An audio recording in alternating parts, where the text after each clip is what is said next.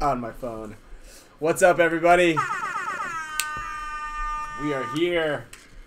There we go. Shout out to everybody. How you guys doing? Welcome to another Monday Night Live. This is a very special, exciting one for half of us here sitting at the table. Also, we want to start off with thanking everybody, all the supporters of the channel, all of our members. We just got a new member. Thanks for the support, Jeffrey Santo, Sean Byrne, as always in here, Joe Pike, also Steve Frazier, Dom W, Jay Stu. I think Dizon's in there somewhere. Some the Marios are in here. Fort Key. Yeah, you guys all rock. We're stoked for you guys. Did everybody get a chance to check out the, what was it? What did we do? The World Cup? Yeah. Yeah. I think that was this that was past it. weekend. That's what I'm talking about. The World Cup. That was a big one. Yeah. Yeah, that was a fun one. Yeah, congrats. Ryan crushed it out there. Dominated. Thank you to everybody out there. Golden Barrel. Golden Barrel. I got Tournament MVP. Yeah, I got the Finals MVP. Golden Barrel, and I just cashed in. Well, actually, still got it. Yeah, it was either that or I would have had to possibly eat a egg. So I had to $1,000 egg. Yeah, $1,000-year-old egg. That's so what did it for you. That's what I was really playing for. Yeah, to make sure I didn't have to eat that. Yeah. But that's still going on, so that's gonna be next week. I need to fully recover from the event. We just arrived today. We just got home today, so we don't have the egg yet. Because actually, I was looking up how to get it, but I don't really know how to even find it. Like if you Google where can I get a 1,000-year-old egg, it takes you to like Amazon. So. I think Dizon sent me a bunch of places you could get it in San Diego. Oh, in San Diego. Yeah, all right, so we'll have to get Dizon to shout that one out. Yeah, this is. Sean, this is the barrel right here, Top Gun World Cup. What threading? Spider threading? Yeah, this is spiders. I think Spider has cocker threads. Does it? Yeah. Yeah. That I think the only guys that really have different barrel threads right now is the Lux has a different barrel thread, and I was kind of thinking about that, like, why? But it's kind of genius. Yeah. You know why? Because that means that everybody who has a Lux, they only shoot the Smart Parts barrel. The freak barrel. Yeah. That's all you can get. Yeah. Right? You can only get the iterations of a freak barrel. So you're always, like, for instance, you know how, like, Planet Eclipse doesn't want you guys shooting any other barrel? Mm-hmm. Like if Kyle were to win this, Planet Eclipse would say you can't use this barrel. Right? But it's genius because Planet Eclipse should just change their threading, and that way no one else would. It's kind of like what Apple does with. Yeah, like exactly. Yeah. Like you gotta buy an iPhone charger. Yeah. Like that's it. You can't use anybody else's charger. Yeah. Tough shit. And then when they change their charger, you gotta buy the new charger. Yep. You gotta buy the new charger. So very similar. So I was thinking about it too, and I was like, why would they do that? And then I kind of realized because Angel WDP used to have a different barrel too. Yeah. Yeah. Oh, does Dye make it? Someone just put that in there. So Dye makes They make like an all gold barrel when someone like from Russians or X Factor uses dye barrels, and I believe rotors as well. Right. So they can't use the carbon barrels as well. So they make you have a dye sponsor or a specific sponsorship. Yeah. Okay, so then I see. So maybe I'll have to have a golden Aculock barrel kit made. Yeah, there you go. Joe Pike, I told you the iPhone 12 is garbage. I said that. I said it the day I got it. The day it came out. But yeah, I got this. I got a couple of those MVP trophies. So again, it was a pretty special weekend. Not having Alex and Yosh there, I had to be more responsible. Than normal. Yeah. Just in the center, quarterback, and everything. Yeah. And you guys did well. I mean, considering you lost your first match to Infamous, which is crazy. Yeah. How about Infamous? They blow it every time. Didn't they win their first match last year and then went 1-3? Should I close one of these? Yeah, maybe. Looks like I got new tattoo on my face. Oh yeah. So that, nothing against Infamous, but that our first match to our pits were kind of in shambles.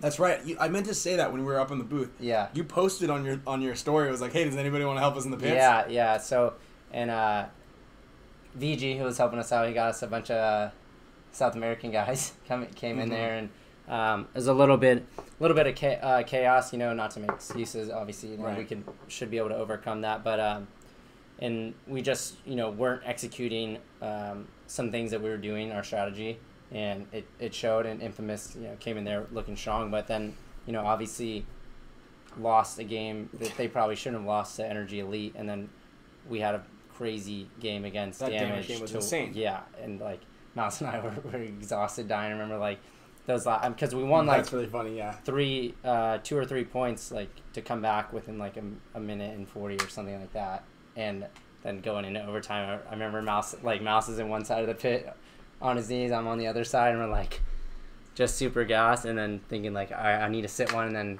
that 30, 50 seconds would come. We're like, all right, we're good. We'll get back out there.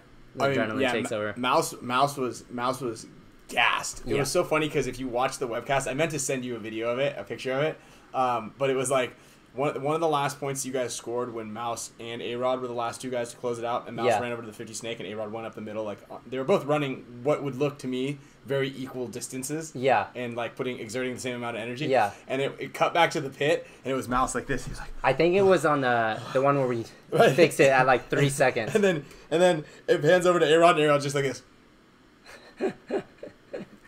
Well, Mouse had I think those last 3 points to tie the game, he just ran down the field and shot like almost everyone. Yeah. And then it was like we had 1 minute to score 2 points, and we ended up crushing it and scored that last point to tie it up with 5 seconds left. Mm-hmm. And Damage was looking really good all tournament. Super strong. I'll tell you what, dude. And I'm kind of glad that we played X Factor over Damage. To be completely honest, I feel like X Factor was weaker on the Dorito side, and Damage had all three fronts really buttoned down. You know what I mean? And that's kind of what we exploited. And that's kind of that because we developed that one play that like I was telling you before earlier. Yeah. Where we put 3 guys on that Dorito side and just kind of held off our snake side. Because we were getting shot going out wide on the snake. And we weren't making it out there, and when we did, it was like we were struggling to get in the snake consistently. Like when we got in there, we were money. Arturo, Scott, and Mikey played really well.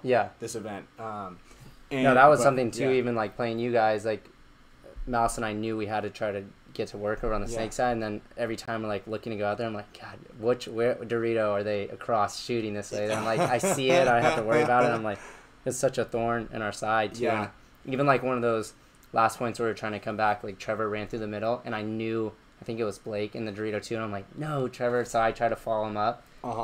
That's when I got the penalty actually. Blake had shot both of us, so I'm like seeing Trevor go, I'm like, no, Blake's there. So I try to go to protect him, but inside Dorito one right past the can, could lock down that whole side. Which reminds me, actually, for those of you guys BKI members or anybody who's thinking about joining the BKI program. I know that we talk about BKI, obviously, is one of the main focal points of this show, and that's kind of what drives the show. But one of the perks of being a BKI member is you get you get Dynasty's playbook at the end of the event. Nice. So this one is actually, it's valuable. Yeah, for sure. So now you're going to know what we're talking about. Yeah. But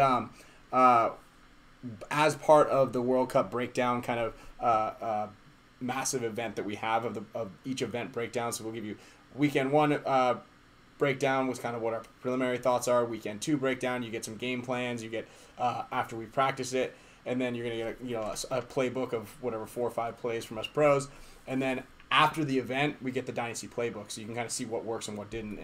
And and we ended up we came up with the play that 3 guys on the Dorito side, 1 up the center, and 1 just the can only. We kind of were kicking around the idea based on what you guys showed us in practice, where you guys had 2 guys up the middle. I hate that. I'm like the biggest advocate against putting 2 guys in the middle because it leaves you really weak on one side. You have those other 3 guys have to be playing perfect. So what I like though about what we did is we did a big punch. So we put the extra body on that Dorito side, and it actually ended up working out really well against them against X Factor as our final play was that play. And the way it worked out like that is because we lost Dalton and Blake. Dalton and Blake, and then I shot LJ. But once they shot the 2 guys off that Dorito side, most times you're like, cool, that's 2 kills really quickly. And then you start playing a little loose around the tape. And then Tyler came in and got those extra kills. Yeah, it was a wild game. So, yeah, you're not expecting there to be the third body over there a lot of the times. It's also kind of what some of our mentality is like going into the snake. I still constantly, Mikey especially, is learning a lot of this stuff. But one of the things I told him is like, if you're behind your snake guy and we're wrapping around the 50 and we trade out with somebody, don't go into the middle. Yeah. Give them the real estate back. Like, immediately come around that 50 again, because most of the time those guys when someone walks off, the guys are like, that guy's dead. And then if you're right in the snake right behind him, that's how, right? Yeah. So like if you're the first one in or you're behind Mouse and he dies, you go right in there and pop up at the same exact spot. Yep. Those guys are not expecting there to be pretty much 2 of you guys. Exactly. Yeah. And, shout out to Rainey. I mean, Rainey brought them back into the game. I feel like, he with like 3-4 points, and he just getting super crafty on that snake side. Yeah. That I think, big props to him. He was their X factor. They saved those points. He was. Rainey definitely was the star, was the other contender for the MVP. Sure. Depending on who won that last point. I'm actually glad that it went the way it did in that final overtime point, because I got into that 50 snake. I actually broke all the paint in my loader when I dove across. Oh wow, dude! I dove in. No one knew I was in that 50 snake, and I came up and I could see from the the 50 snake looking inside. You can see the Dorito corner. Yeah. I could see Jesse Stevens' whole entire body.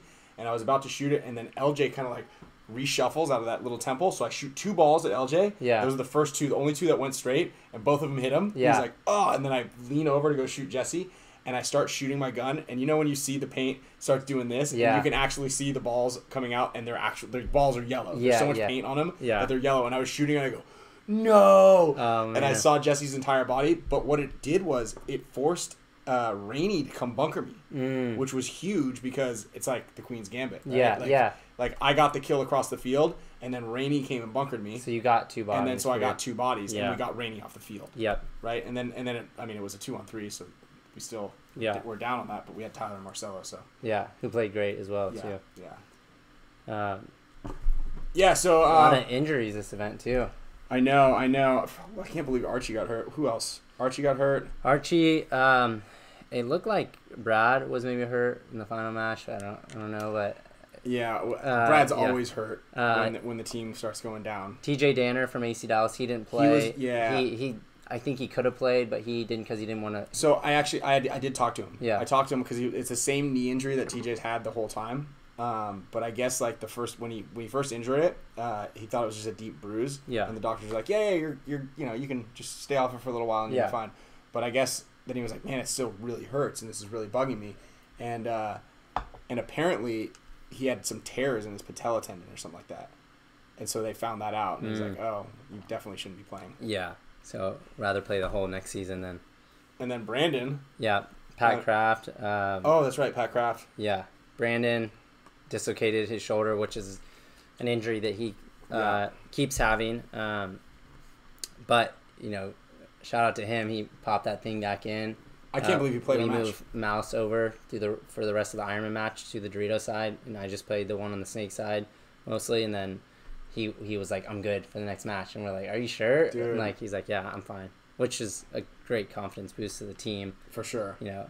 Dave's obviously like, I don't want to be to blame for putting you in, but Brandon had complete confidence, and so I think that he's gonna have a little time. That thing's gonna be sore for a little bit, and doing that's tough. I feel bad for him because he's constantly getting those types of injuries. Something's always breaking, bruising. Yeah, and especially for exploding. He's been playing so consistent, really good. So he was definitely because I didn't think he was gonna play. Against us. Yeah. So I was like, I wonder who they're gonna put over there, and it was gonna be Mouse. Yeah. Which still would have been a pain in the ass to deal with. But then you and Mouse would have to play every single point. Yeah. Which would have been a bonus for us. Yeah. Right. Yeah. So obviously some strategy that goes into all that stuff out there. And then so someone was asking what happened to Archie. I think he rolled his ankle. Like walking off the field. Yeah, and like a pile of paint, he said. Yeah, something. Yeah. That sucks. What a lousy way to go. Huh? Yeah, and he kept thinking he was going to be able to play because I think that happened on like day 2, and then day 3 he was like, I still might take care of it, and then he's like, I'll probably be. I think he was geared up for a little bit on Sunday. He was. I saw him geared up. Yeah, but like, it's not worth it. And I think we talked about dealing with injuries back in the day or a couple episodes ago. Like get yourself healed up. It's you want to win these events, but even when we were facing relegation that one year, I kind of geared up, but I was like, dude, it's not. I think I was talking to Bart. I'm like, dude, it's not worth it. Yeah. Like, and we got relegated. So I mean, that sucked. That's as bad as it gets. Yeah. Really. That is as bad as it gets to get relegated, but we still kind of went on with it. Yeah. But yeah, 4K. I was playing the can a lot because, like we were talking about, Brandon was doing so well on the Dorito side, and we had Mouse was doing really well out on the snake side, and it was pretty hard to get to a lot of those snake bunkers. It was. So we were like, I mean, Mouse is arguably the fastest guy in the league, so we're like, he's probably going to have the highest probability of making it to those spots, so let's send Mouse. And I was doing really good job of switching, whether the snake side or shooting the Dorito side, and I was really dialing in the shot across from the Dorito side. So we just kind of stuck with that. I mean, it was a little tough missing, some of the core guys, because put me into a position that I haven't played. I can play it, but maybe someone can do it slightly better. But well, not only that, it's not that someone might be able to do it better, but you're taking your number, your A game is now being placed not in the position that you can do the best. It's like we always talk about. We've talked about that before too. It's like, yeah, I can play anywhere, wherever you need me. Yeah. Where am I going to be the best? In the front of on the snake side. Yeah. And I'm sure that you would have wished to. I mean, I'm certain that you guys probably would have done possibly a little bit better had you guys chanced it on the outsides a little bit more. Yeah. But the fact is, who was going to play that can? Yeah. Right? Because you had all the positions filled. You just didn't have the depth that you needed, right? And so yeah, it's not like you can't do the job. It's more that you... Yeah, where's that light coming from? I don't know. Oh, it's reflecting off of this. Oh, right there. I see it's the glare's coming off that. Oh, okay. That's a strong glare we have there. So as everybody's in here, we got a lot of people streaming right now on here. So I want to thank everybody for joining in. We got a bunch of giveaways too. I still have some of these barrel rings. I'm going to be giving away a Dynasty 20-year anniversary shirt. Yep, these are pretty cool. It's got all of our wins on the back, minus the last one. So it's a little outdated, but it's a really cool shirt. It was actually made for our 20-year anniversary clinic. Then also do a members only sticker pack giveaway right here. So this will go to somebody in the chat. This will go to a member right here. Also, just so you guys are all aware and how the membership stuff goes, if you become a member of the channel on any 3 of the tiers, there's a thank you for the support tier. Then there's a discounted merch perk, which gets you discount codes at some of our sponsors, friends, and other supporting industries. Right now, there's a 10% off code for HK Army. There's a 10% off code for Field 1. We're going to get one from Push. I think we're still working on from Carbon. And there's also a 10 or 20% off code for this sustainably sourced sandals. Wow. Say that 3 times fast. Yeah. Sustainably sourced sandals made out of old tires and things like that. Actually, Oliver introduced me. They're made from Bali. Yeah. And then there's also the Super Mega Support Status perk, which you get a signed poster from Kyle and I. I'm actually going to ship one out to one of our newer members, Mr. Weberton. These things are sweet. They look good. Yeah, the posters came out really, really, really nice, and we're gonna make another one, and for some of you other guys who are just joining in. And then at the end of every month, we give away one really cool mega prize. So last month's giveaway went to Tubba Rock. So I'm gonna see him at Capitol Edge this weekend. I'm gonna bring that jacket. It was a G2 jacket. And this month, at the end of the month, we're gonna give away the AccuLock Light Barrel Kit to somebody courtesy of Field 1 Paintball. So yeah, it's a great way to support us. Also get entered into members only giveaways. I'm not going to give away this barrel, but we do have these Dynasty barrel rings, or I guess you can kind of wear it wherever you want. Finger rings. Finger rings. little rubber ones. If any of you guys are getting married and you would like a dynasty ring to put on your left finger, we might be able to accommodate you guys. I think this is going to be my ring when I marry Camille. Yeah, here you go, babe. Will you just give me this? Yeah. Wear it at the tournament so you don't lose it. So yeah, that's what you get. Also, as you can see on the live chat on the right, you can see the guys that are in green. Those are the supporters. They get the cool little emojis that I make special for each week. This week's special emoji is a trophy. I would have made a couple more, but I was strapped for time out here. Also, speaking of guys who support the show and support everything, 20-year Force went on sale. Only 20 of them made in the entire world. And I know that Joe, you got one. I know Dizon got one. Steve Segovia, all three of you guys are regulars on the show. So thank you guys for your support. I'm stoked. They look insane. Yeah, Dizon, I might get an Aculok all gold barrel. I'm not really like into that though. I'm not that guy. Like I don't really do that. You know? I don't know. I'm not gonna make like a shirt that has a bunch of the little tally marks that has the kills all over it and stuff. But you know, that's a little too over the top for me. Yeah. Right? This thing. But I don't know. If you guys really want a gold Aculok barrel system, I'll see what Yosh and Alex have to say about that. But right now I think I'm gonna have to start charging Archie royalties for his barrel sales. He's not the current barrel guy. Yeah, true.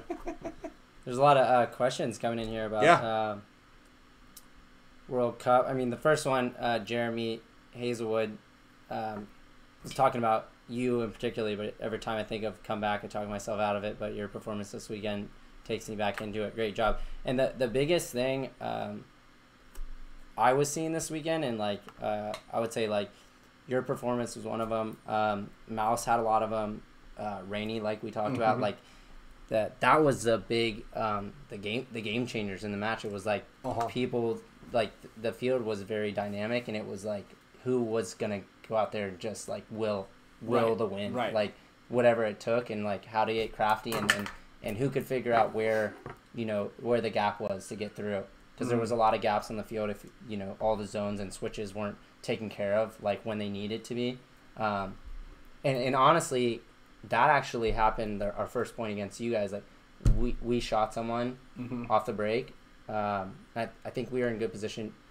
I believe I didn't play the first one, but we had everyone looking like snake the same way, and then it just opened up a hole, and then you guys filled down the Dorito side, and that was it was like a big lapse that we talked about through all practice. That was a you can't have those errors. Like, yeah, but you know what the crazy thing about this field was, and I think it's so funny because we talked about this whole off-season COVID thing. We've talked about field layouts and how easy they are to make. Like, why can't anybody make them? And everybody out here saw what it looked like when the pros made a field layout, and it was not fantastic. Yeah. And then Jason Trozen comes out with this, right? And it was like a masterpiece. It was a really good field layout. Yes. And what was really cool about it is that a team that's no one was ever in the driver's seat. If you're up 3-0, that did not mean you're even coming close to winning this game.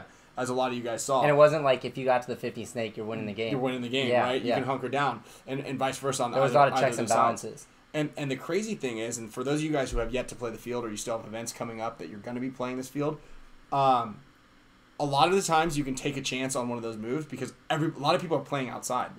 I guarantee you, if you look at the webcast, if we go through it again, you're going to see so many openings that you're like, oh my god, it was wide open to run the middle of the field right now. Nick told me that because Nick, I actually sat like the first 2 points against you, and then it switched like me and Nick off and me, and then Nick was like, you're gonna see a couple of those points where you were like felt like you were trapped, but it was completely open, and that was a tough thing. Someone also talked about Julian said the commentators were criticizing Marcelo for playing in the back in the can in the overtime game. Marcelo stopped Billy at the 50 snake, and that also Marcelo was the one that got a shot on me when we were about to win that point. It came down to Arturo and Mouse in the 1-on-1, and I went on that like just a quick wrap, and Marcelo was just ready there with his first ball. But that can was kind of interesting because you could hold that middle alleyway, which was a really important alleyway, just to make sure that someone didn't sneak in the snake. It also was one of the most powerful bunkers besides the middle to slow down the Dorito side. Yep. But you also at some point needed to give it up to go and help. Yep. Yeah, you know, whether it was the middle or to the snake. So that was something too that for me I was like constantly trying to perfect, and that was a struggle with because then there was so many factors. It was like, is there a guy in the middle? Is there a guy on the Dorito side? Where's the guy in the snake? Do I need to get behind the snake? And if you're not looking at the snake and you're like, okay, I'm going to go, and you turn around, there's a dude wrapping the snake. Yeah. Like, I'm going to look this way, or you're like, oh, I'm looking this way. And and that was also kind of good because Marcelo and I switched up playing that position quite a bit. Like I would either be the one in front and go down the snake, which I like doing. Yeah. Or I'd be on that cross and I'd hold for a while, or I'd run up the middle, which... As the event got drew closer and closer to the end, I was just running up the middle pretty much every point.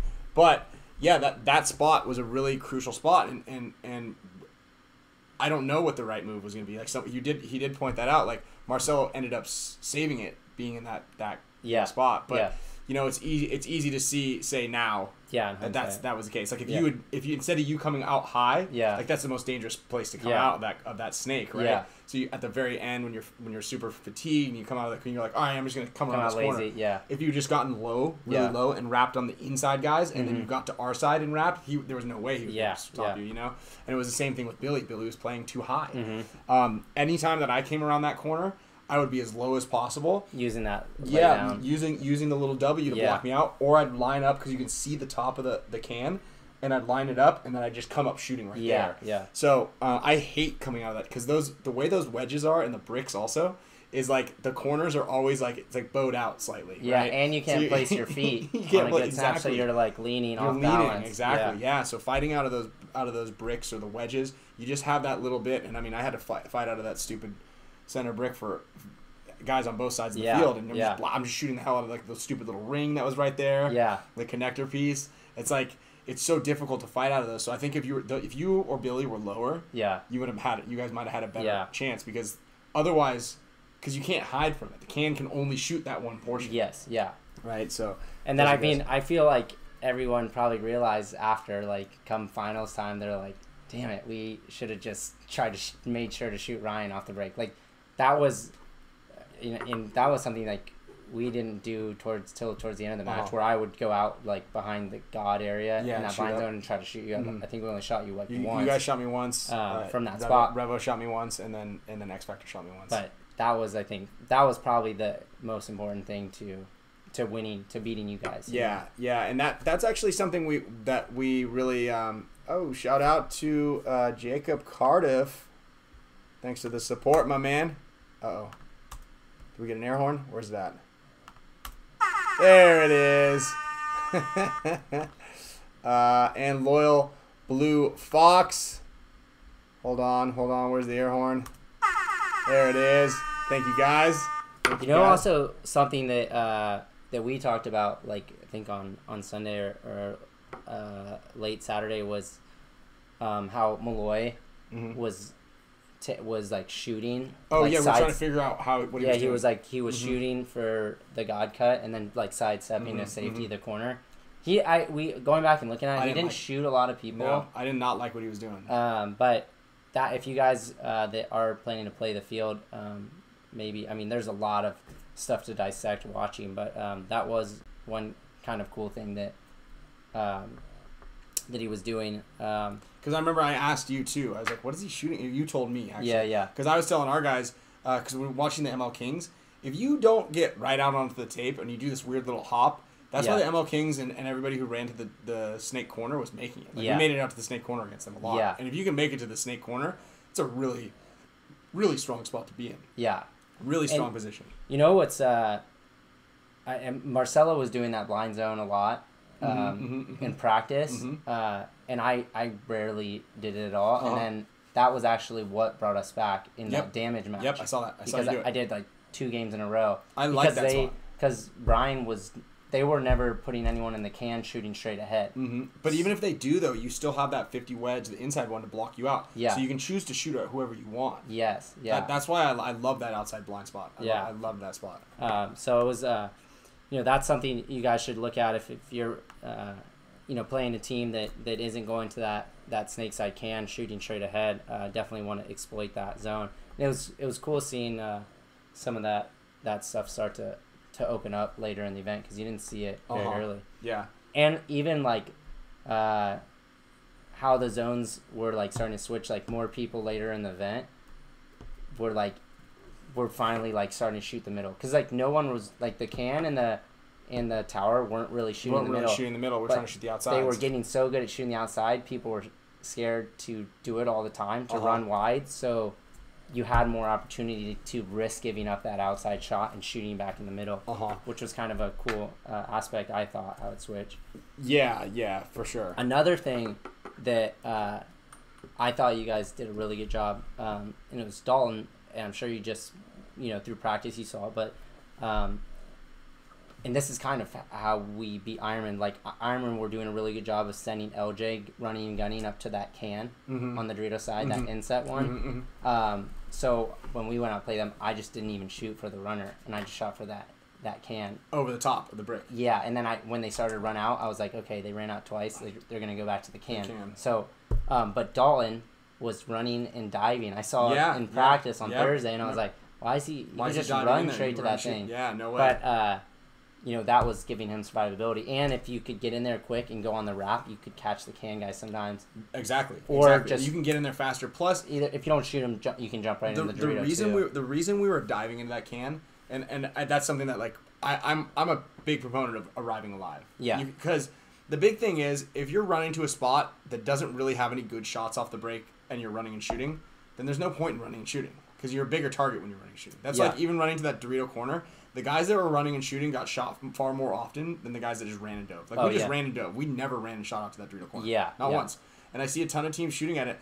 And when I was running up the middle, I never got shot by that guy. Yeah. I got shot by that tower or the can shooting straight over the top right there. Never the outside bodies running. And you could probably attest to this too, like, as a guy that would play the can sometimes, like, if someone was running and shooting to the snake corner versus just running, like, as the gate starts, you can see that person's trajectory.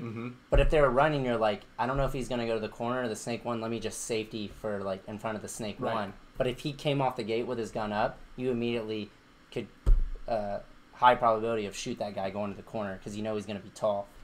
So that was another reason I was like, man, we should just be running out to that corner when we take that risk. Because if you go out there shooting, it's like, you have that tower shooting across, and that can guy can pick it up with enough time to shoot.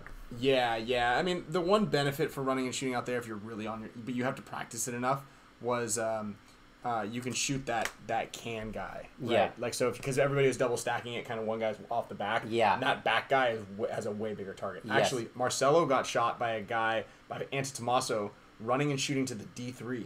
I was shooting at the D3 guy. Wow. And Marcelo was stacked behind me shooting Snakeway. Yeah. And a ball came over my shoulder and hit Marcelo.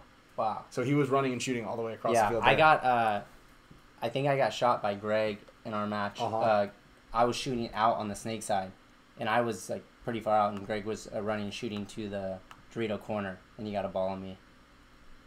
Yeah. So the Russians did a really good job with the running and shooting stuff too. That's such a tough shot, but I mean, if you're shooting back at that can's the most exposed. Yeah. Because you're usually double stacking it. Yeah. I would go in there. Actually, I did get shot off the break once in our first match, I think. Randomly just over the top, going into that can lazy, I guess. Yeah. But I was saying it from the beginning that we need to put pressure into the middle, because the middle was the guy when we played you guys in practice. That was the one who was shooting our God guy. Yes. We couldn't make it to the God, so we were forced to run wide. Yeah. So we needed to put pressure on that center guy.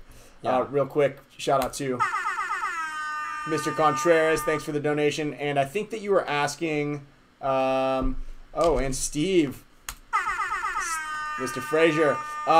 Fernando, I think you were asking how do you join the channel. There is right below our little beautiful faces and the description of what's going on, the live from sunny San Diego, there's a subscribe button and a join button down there. So if you're in full screen mode, you might not be able to see it, but if you minimize the screen, there is a join button there. So thanks for everybody who has joined the show. Chris Soto, to answer your question, he said the counterpunch on the field seemed like it was a must, and I definitely think, like, if a team was had blown your snake side. You cannot hold on this. Yeah, there's no holding. And especially if you lost 2 guys, you had to try to push it through the other side of the field and potentially that side of the field through the middle to counteract, like going into their side brick to shoot. Like say you're getting beat on the snake side, you know, like you did this a lot, going in through using those pins and then their brick to shoot that snake guy out. Yeah. Hopefully that alleviates, and your guys are punching other. That saved us on the Russians game. That saved us in the very first point against X Factor. I think I shot you guys with that way too. Yeah, and it was like if you didn't do that, you were just waiting. So and I did say that too. I was like, hey, if someone runs to the snake off the break, or if they go into that, we were calling it the Sydney, that inside snake 50. If we saw him go in there and I was in the brick, like, and I missed him, I was just gonna go. Yes. Right? Because you're going to catch that guy either crawling back, which I did with Rainey on the second point we played. I saw him do that little broken arrow thing, so I went around the tape, and he was crawling. He was, like, backwards crawling like this. Yeah. And I shot him a couple of times, and then he does one of these and shoots me in the leg, and so I ripped him. That's probably why I bonus balled him pretty good on that one, so that's why he shot me in the back a lot. Shout out Joe Pike. Thank you, man. I appreciate it. 20 years, more World Cups, epic channel, best host in the game. Moved the tournament. Thanks, dude. I couldn't take everything. Gold Aculocks are swag. You got the full Aculock kit coming. 16-inch tip, 14-inch tip, the whole deal. Shout out to Fort Key. Yeah, buddy. Arizona showing us some love right now. The Zonies, the Zoni crew. I still have the smoked trout. Actually, I want to give a big shout out to Steve Segovia, who is also he's our pit guy. You know, Steve. Yeah. He came and he gave me a can, like a professionally packaged can, from Alaska, and I was like, oh, cool, man, what's this? And he's like, smoked halibut. I caught it. Wow. And I was like, no way. So that's awesome. He goes, you got to eat it with a little bit of mayonnaise, a little bit of green onion. It's perfect. So that's actually, Steve, if you're watching this, I don't think he's in. I think he's driving home right now. But we're eating that for Thanksgiving. There you go. That's gonna be a next week special, personally caught, line caught halibut smoked. There you go. I don't know how old it is, but it doesn't matter if it's in the can, right? Yeah, that stuff's good forever. Can't wait. I can't wait. So hopefully you guys are gonna be eating some smoked fish. I think it's a great holiday little appetizer. Yeah. A little dill. There you go. You know, maybe we'll put a recipe together for next week. Lawrence Gonzalez has a good question. What do you think of the Wild Dogs? Dude. They impressed me. Yeah, they're my new favorite team. After I saw them on the after they're done with their prelims, I went up and I was like, dude, you guys did a really good job. Like, you should give yourself a pat on the back. Yeah, absolutely. I think they played well. I think they were great sports about everything. Like, they had great passion. They had a huge fan base, and that's what more we than needed, right? more than anyone. I know. Yeah, it was scary. Yeah. When the fans were cheering, we were losing. Yeah, a lot of damaged fans and Wild Dogs. So Wild Dogs definitely impressed everybody. I mean, they went up 2-0 against the Russians. I mean, first 2 points. I was, no offense to them, but I thought that it was going to be one of the things where they might not even win a point, like the whole tournament. And those guys' gun skills were on point. It reminded me of like PPA Reno when we played in Europe. Like, those guys came out like they were. But their game plans were good too. Yeah, like, intensity the whole time, caught people off guard. Like, I think the only thing they were lacking was they just didn't know how to play the slow game a little bit. Right. Yeah. That was this field catered to them. Like, if they played a different game where there was a lot more. I mean, it's not like this field was an easy field to play by any means. Yeah. But I think I mentioned it, and this goes without saying, is like, if you're the underdog and you run to all the spots and you just relentlessly attack. Yeah. The middle or the snake. Yeah. You're not going to be able to shoot everybody. Right. Yeah. And on this field in particular, it was easy to make all 3 front spots. Like across the middle, back, corner. Yeah. And they had good game plans. They were doing a really, really good job of all that. Shout out Mr. Slarion, Mr. Dizon. California teams winning all 3 divisions. Is that right? I know that. Hunters. Oh, yeah, Hunters. Shout out to the Hunters. Let's give the Hunters one of these. They're on my flight back. I think they only lost like 4 or 5 points the whole. Yeah, they're just dominating. We were watching. And I was like, Dave, this is the our coach Dave Baines. I'm like, this is the team we always practice, and he was like, all right, let's see. And then 1-5-1. Yeah, crushed smoked them down. So yeah, shout out to all the California teams for sure. Mr. Jeffrey Santo, thank you for the support. Thank you for all we do for BKI. Yep, on and off. Low gravity team. Yes. Thank you, dude. Appreciate it. Absolutely. Yeah, Jeff. Yeah, thanks for tuning in. Go feed the kids. I'm skipping out on those duties right now. Every day, every Monday from 4 to 5. I always get the. Hey, are you doing your show again? Yep. Yeah. Every you know what's happening. Yeah. So do something with Sloan for now. Yeah. But that's exciting too. Oh, another cool announcement. Kyle and I are going to be on a game show. Oh yeah. Next week. Yeah. So is that next week? Yeah, it's on Wednesday. Next Wednesday? Yeah, it's the day before Thanksgiving. All right. Yeah. So we're headed up to Los Angeles. Los Angeles. What's it called? Get a Clue. It's called Get a Clue. It's on the Game Show Network. I've actually watched a couple episodes. It's not as easy as we think it is. Yeah. So we're gonna have to practice because we haven't practiced at all. Is it like just time? It's time. Well, some of the clues get progressively more difficult as you score up the points. You know, so it's like catchphrase. So you're given a topic, right? So if the clue was ring, I would say it's a circular object that you wear around one of your fingers. And you say ring. And I'd be like, yes, and then it would go to him, and he'd be like, it's what you draw with ink inside of it, pen, you know, and then we just kind of just bounce back and forth. But then it gets like progressively more difficult. I saw some of them, and you're like, what? I forgot what, like, euphoric was one of the questions. Like, how do you describe euphoric? Yeah. Or something, you know. And there were some of the other ones that were. So anyway, first place is $10,000. So. And the other thing is it looks really tacky. Like it's like an old game show setup. It looks like it was from the. Like Family Theater. Or what's that show with Drew Carey? That Whose Line Was It anyways? Whose Line Is It Anyway? Yeah. That's right. So that's what we're doing.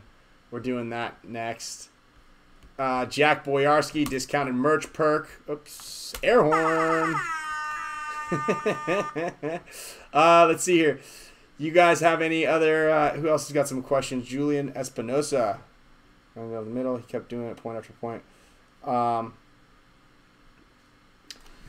So actually, going down the center, it's interesting. Running up the middle, it wasn't as safe as it seemed. And anytime anybody else but me ran it, they would get shot. Arturo got shot. Skemp got shot. Actually, Skemp ran it with a final point against one of our other matches that we had, I think, at the end against the Russians. But you know, some guys, if you're shooting for it, if you just have it's like there has to be the lucky ball.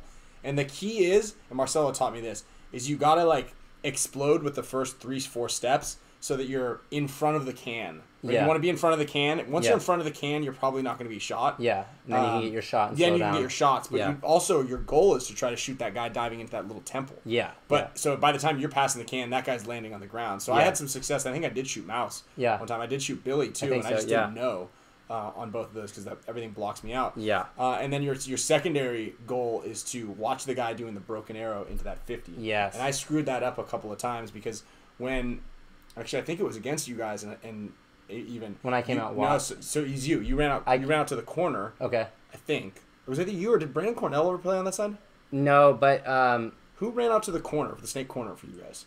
Mouse. Okay, so Mouse ran out to the corner, and then someone ran up and over. A-Rod, yeah. So I shot for the corner, and then I immediately think, okay, that guy's out there, and I can't stop him. Yeah. Let me see. And out of the corner of my eye, we shot your Dorito side off the break. So I want to immediately lock that down because in the very first point I did that, and I shot Nick on the fill, and then I owned that whole side. Yeah. So like I'm kind of like going up there watching both ways, and if you guys go wide over there, I go, you know what? I'm not going to be able to catch the guy because I can't see him. Yeah. I'm going to switch this way and try to lock the guy going to the 50 Dorito, but then A-Rod sneaks through. Yeah. So then you guys did it again later, and I ended up shooting A-Rod, and he got that penalty.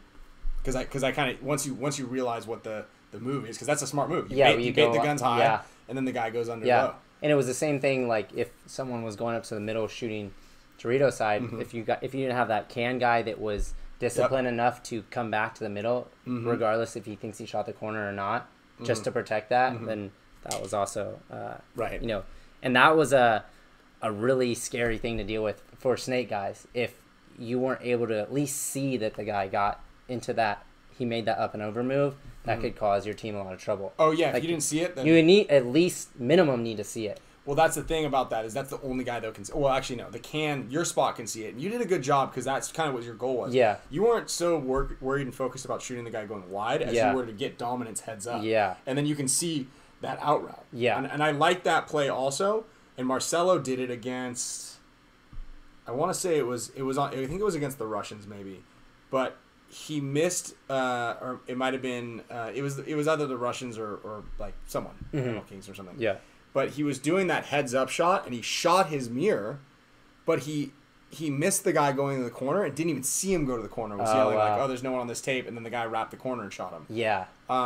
So it's like where's your priority on those guns? Yeah. So in the finals, because I ran up the middle almost every single point against you guys. Yeah. And I knew that X Factor was waiting for it, so I would line up like I was going, and I came into the can, shot up the middle, out wide for Jesse Stevens. And then I wrapped inside really quick and released up. Yeah. So you got to be, like... Switch it up. Yeah, switch it up. Otherwise, it's like, let's keep shooting for Ryan. Yeah. I mean, that's how, too, I would go up the middle a few points, too, but just stay back and shoot for a second. And then release... Like, once... If that guy passed that can or got to the Dorito Aztec or the corner or something, then I just had to release. Because you can't stop it once he's out on the Dorito side from that can. Yeah, I mean, you kind of can. It's just you got to keep shooting through that one zone. It sucks. Like, I and especially if you have two guys in there. Oh, yeah, if you have two guys in there. And that's what Marcelo hated the most. He's like, get out of here. I'm like, I'm holding it. Yeah. Get out of here. Yeah. Because I really was fighting. We were really fighting on... Because we didn't want to... Neither one of us really wanted to go up the middle. Yeah. You know? It's like, all right, let's go. Yeah. So you don't want your back to look like hamburger meat. Like yeah. Pakistani 218, big fan. Congrats on the win. Thank you. His question is, hypothetically, if Ollie came back to Dynasty next year, would he be an asset or liability to Dynasty in 2021? Well, he would be a liability to my stress level and the amount of gray hairs that I have on my head, but he would definitely be an asset to the team for sure. You know? He's undeniably a fantastic paintball player, and I think possibly even more now is more of a motivational guy. Yeah, he brings the best out of everyone. Yeah, Tyler's really stepped into the role there. And been a huge motivational teammate, and with what is said and his energy, you know, looking into Tyler's eyes is sometimes terrifying, but inspirational as well, you know, depending on what side you're at or what you're saying. Yeah. what the topic of the discussion is. Yeah. At the time. Tyler said, Kyle, do you have mixed feelings about playing close friends, winning, losing them, especially in big settings like Cup? Do you try and game plan against Ryan in this case, knowing how he plays? I mean, you know, we've both been doing it for a while, and you even longer, so you have lots of friends that have been on your team or not. So you definitely, I mean, I think that comes with the sport that we play, and many other team sports as well. But you definitely try to focus on people's tendencies, you know, especially we practice against each other going into World Cup. So you take into account, you know, what that person was doing. And then that's why it's really good, you know, especially as you get deeper into a tournament. And usually it's the teams, the same, you know, top 8 teams that you're playing. So where it becomes really good, you're not just calling kills, you're calling who the player that you killed. So it's like, you know, if we come out there and we shoot Ryan, we're like, you know, hey, Ryan's off the field, you know, you have an opening through the middle or whatnot, or like, hey, we've shot Arturo, hey, we shot Mike Arena, the snake side's clear, you know.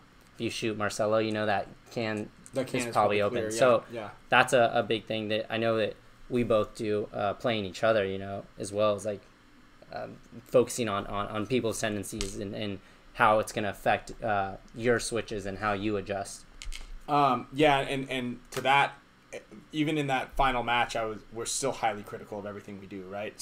So even in that final match, I was like, because I had shot Billy a couple different times off the break, but I didn't know. Yeah. I shot him going into that 50 inside snake. Yeah. But because of the way he walks out, I can't see him. Sure. And we yelled a kill, but if you're in that center brick, I have no idea what's happening behind me. Yes. Right. Yeah. And I'm like, great.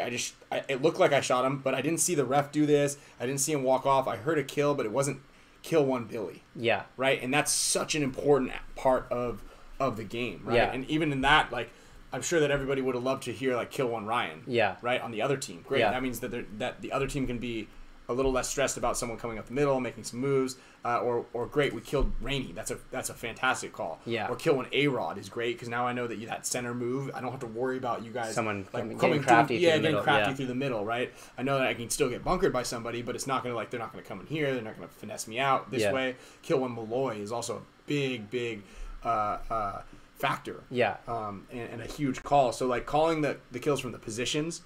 Which is up for contention right now as far as Marcelo. They're petitioning to get rid of the God bunker. Do you hear that? No. One? So they want to get rid of the God bunker. So the God bunker for everybody is generally always been reserved for the bunker that's right behind the snake. And that's been for more than 20 years. That was even before when we were playing in the woods. There was still a God bunker. Like, that was it. But now you're saying kill the God. Yeah. Where the God is really shootable. Oh yeah. So they had an epiphany, Tyler and Marcelo. When they were going to they were at 7-Eleven and Tyler's like, I think the God is really shootable on this field, like right now, like I think we can really shoot the God, and it just, I guess the way that it comes out, it's doesn't sound it's kind of not a so you get it, right? Yeah. So so Marcelo and them are really petitioning to get rid of that call. He was trying to make the call change like mid-tournament. Mid-tournament. Right? Dude, no, we're just gonna keep it how it is. We'll switch it after. Yeah. And for those of you guys, Steve and Mr. No Name, you guys are asking why I changed my gun out mid-match. So I had broken paint in my loader, and a lot of times if I got bunkered or I got shot in the back a bunch, it would break all the paint in my pods as well, and I would try to swiftly have them all switched out. I got bonus balled a lot, especially by Revo and especially by Impact. Or not by Impact, by Revo and X Factor. You guys didn't bonus ball me as much. Yeah. Thank you. But that's actually a really good tactic to overshoot guys, especially in the packs, right? If the guys are turning points around, because I had to pull every single pot out every single time. Yeah. The paint's so brittle. So I had broken paint in my loader, and as soon as that happens, it gets into the breach, and I had an I default with my regular gun, so I just grabbed it back up right away. Yeah. I don't have the time. I was playing every point, so in order to keep that going, it's like I could squeegee this thing out pretty quickly, but I have to take the bolt out, and then I have to do this. Just give me a new gun. And especially with no split deck, right. Sometimes you have like 3 to 5 minutes in between points where you could do that, but when it's that final match and you have 2 minutes strictly. Well, especially on this field though, because the points were going so quickly. Yeah. That we weren't even 2 minutes was like a grace. Yeah. Like that was a grace. Yeah. If we had 2 minutes, I was stoked. Yeah. Right. Where did that last one, Mr. Frederick Stube Jensen, all the way from Copenhagen Ducks. Yes. Thank you, man. Let's see here. Tyler took out the 50, which following up Marcelo. So, Julian, let's see here. Julian, you guys should have come out to the event, by the way. I thought you and the old boy Donnie Boy were gonna come out here. So let's see here. Let's see. In the early part of the game, you were behind, and then Tyler took out the 50, which is why. So yeah, actually, Julian, this is what we were talking about in the beginning of the webcast. Is that play that we had set up on that field in particular was a little different than the conventional play, which was one guy out Dorito wide, 2 in the can, or one guy out snake side, 2 in the can, 2 on the Dorito side. We actually sent 3 on the Dorito side. To put pressure up the middle a little bit, but even more is to really push that Dorito side a little bit more. So what happened was we lost Dalton, we lost Blake, and I think Meter just kind of went to sleep on that Dorito side. And then Tyler popped out of that Dorito 3 and shot Meter. Yep. And then Jesse Stevens ran to the Dorito corner and only had 4 pods on him. So he was out of paint. And then I dove across in the 50. I shot Woodley and then traded out with Rainey. Mm-hmm. So it was a 2-on-3. And then Marcelo got that huge kill that we talked about. Yep. And then, but it was basically having that third body. And I guess Ryan Brand even said it. He said it to Rusty. He goes, as soon as I saw that we shot both of your guys and I saw Tyler over there, I knew we'd lost the tournament. Wow. He's like, I knew it. Because they went to sleep on that third body. Yeah. And imagine if you give Tyler like anything, so imagine if you're in that brick. I played that brick so many times. I hated it. Yeah. And you're just looking at that little Dorito, and you can't see anybody dive into it. That big Dorito 3 on the tape. Yeah. You can only see the outside. You can see high on the inside. But if someone slides into that, and I'm posted, but if I'd shot 2 guys off this side already, I'm kind of be like wrapped big, thinking that there's nobody else on the wire, and I have the Comanche. Yeah. Right. I'm holding this whole zone, and if someone pops out, boom. Yeah. That's a kill. you guys also, and this was kind of on me too, talking about like it was hard to see the kill count. You guys, mid-match, I think it might have been like the 4th point or something. We were up 4 bodies to your 3. You had got shot out of the middle like fairly early, and it was Arturo and the God. It was the point that came down to Mouse and Arturo and 1-0. Right. Arturo and the God, Marcelo and the Can, and I had heard a kill early, and then I saw you and Blake walk off the field. So Brandon was asking me, hey, what's the kill count? I was like, I think it's just the Can and the God left. And then as I'm sliding into the snake, I see Tyler. He was just like waiting quietly across the field. He was, at that point, I think he was maybe in Dorito 1 or Dorito 2. But I saw him. He didn't shoot me. And as he sees that I saw him, he switches, goes on the attack, and he was able to catch Brandon on the tape, who was rapping, who didn't think that guy was there. Caught Brandon. Marcelo got that nice shot on me.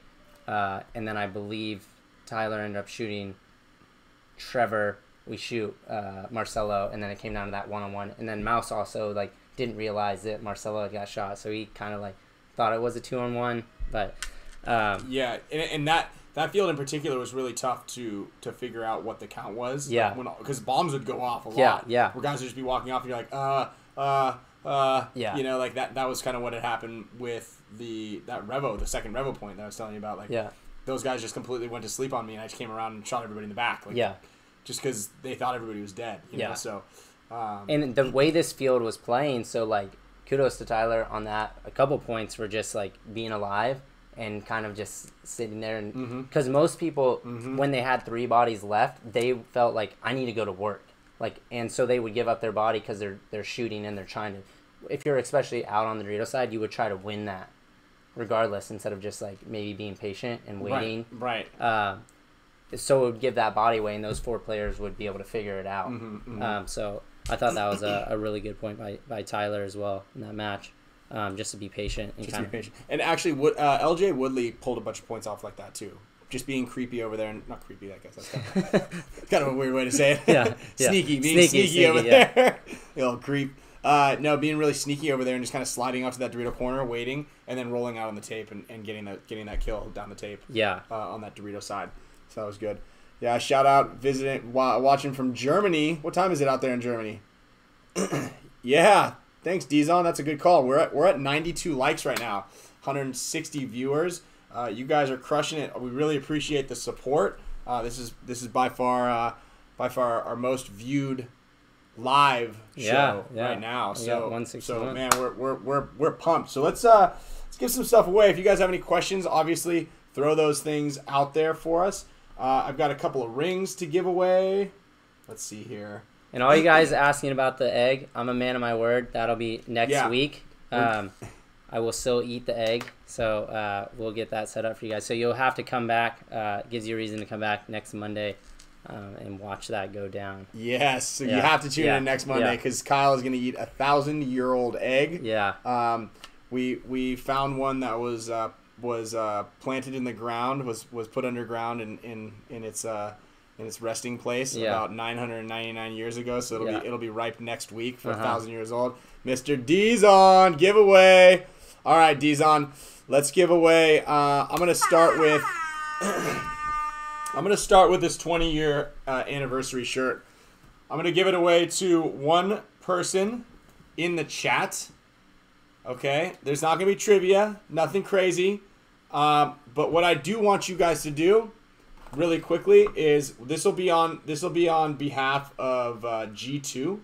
All right, just so you guys know, we haven't given the G2 paintball plug yet, but we are trying to get G2 paintball on their Instagram up to 2,000 likes, and when they do, G2 is going to be giving away a free entry and a hotel flight credit to one lucky viewer, and they're going to be able to go to the spring training event. And I'll tell you what, I hadn't done any of the G2 stuff until we went to that Arizona Hell Week thing, and I think I told you about it. I hated it. Yeah. But I'm going to tell you, Paid off. It paid off. Yeah. It paid off, man. Like we were in shape. We did the hard work, and that's what it is all about. Mr. Bo Roulette. This one's an XL, but I do have a large. So whoever's going to win this is either going to be a large or an extra large. hopefully. If you're a medium, then maybe just wash it in hot water and throw it in the dryer. There you go. That's what I like to do with all my stuff. Yeah. Or you use it as an undershirt to play in. Or an undershirt. Yeah. So that's what I'm going to do. Okay, so I'm going to give away the G2 shirt. I'm going to give away one of these Field 1 Hypercolor shirts for this episode. And T-shirt or long sleeve? This is a T-shirt. Hypercolor. When it gets warm, it turns white. There you go. This is pretty cool. So the this lie is actually detector shirt. The lie detector shirt you were talking about. It's, either I'm lying or I'm extremely warm right now. Yeah. But this is the colors. This is the exact shirt that I'm wearing right this second. So we'll give the Field 1 T-shirt to a member. So you're going to be a member of the channel. You'll get the Field 1 shirt. And one person in the regular chat box room. Go ahead and give me, type in G2. Everybody type in G2 right now in the chat box if you guys are following G2's Instagram page. So as soon as you guys follow G2's Instagram page, type G2 into the chat. I'm going to give Mr. Peter Moto Widlack. Peter Moto Widlack. I'm sorry, I just completely blew your name up. You're going to be getting a ring, so you just want a ring. You got to message me on Instagram or Facebook or email me or something like that. Let's see here. What do you think? All right.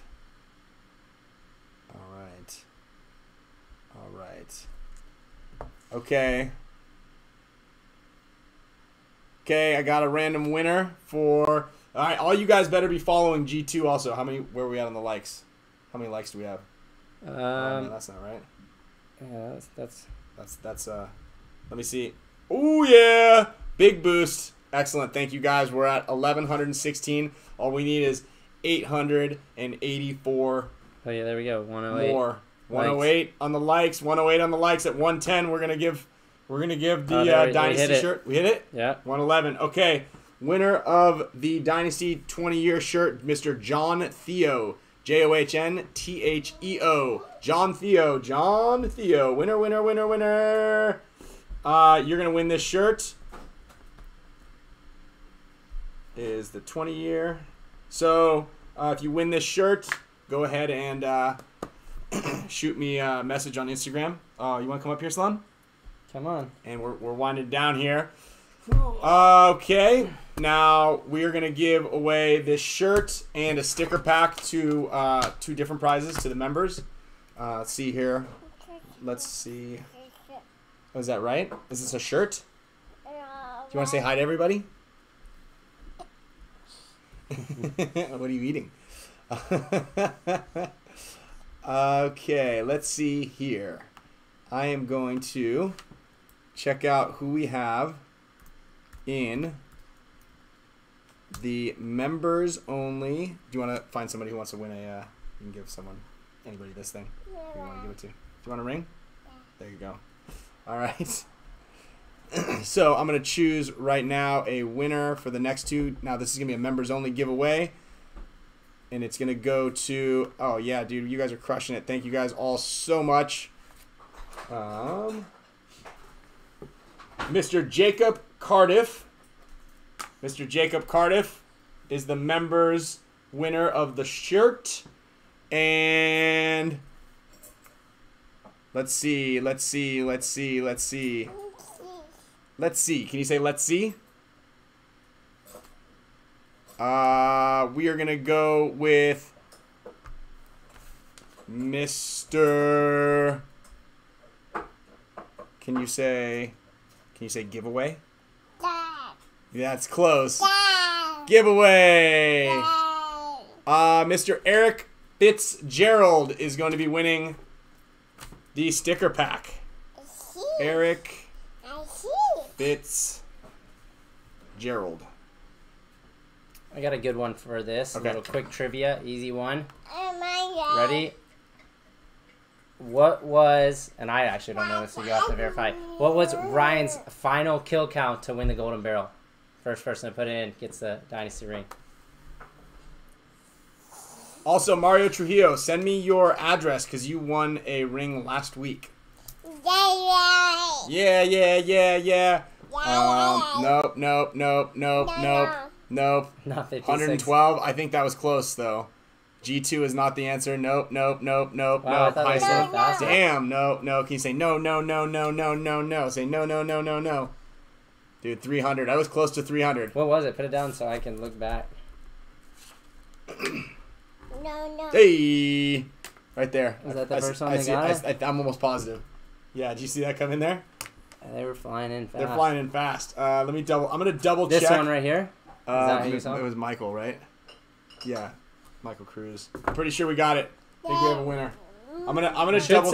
We should say that you can only get one guess. I know. Okay, so next week we will. Yes. Well, I do think though. I was telling Kyle about this. So I think that the winner. Hold on. I'm gonna look at the stats right now just to double check. But I think. Whoa. What is that? You got two? Do you have 2 rings? Do you have 2 rings? Yep. Yep. Thank you. Okay. What is that? Michael what? Hey, baby. Where was he again? Hi, baby. Michael Cruz. I think it was higher up here. Yeah, it was Michael Cruz. Yeah. No, wait, he put a lot of guesses. Yeah, he had a lot of guesses. He had a lot of guesses. Yeah. There we go. Michael Cruz with your first guess. You got it. Thank you. 1,000 for each year of the egg that didn't want to eat. So 34 was the answer. You're getting a ring. Thank you. And then we gave away the shirt to, this is the shirt, to Mr. Jacob Cardiff. We've got Eric Fitzgerald is getting the sticker pack. Mario Trujillo, you won a ring last week. I still need your address, and I'm going to send those out to you guys. So the 2 ring winners are Michael Cruz and Peter Motowidlek. Dude, I'm sorry, Peter. I just can't. I can't quite get that name. Yeah, and also I do think we are going to do a BKI G2 clinic in Southern California. So do look out for that. We're trying to do a combine out here. Yeah, you went down? Okay, but you want to come with Dada? All right. So we will do that. Next week we've got another great show. Obviously, we'll do a little catchphrase. Camille's gonna actually join us on the show because we're actually gonna go to Capital Edge Paintball this weekend for their 16th birthday. Is it 16th? Does that sound right?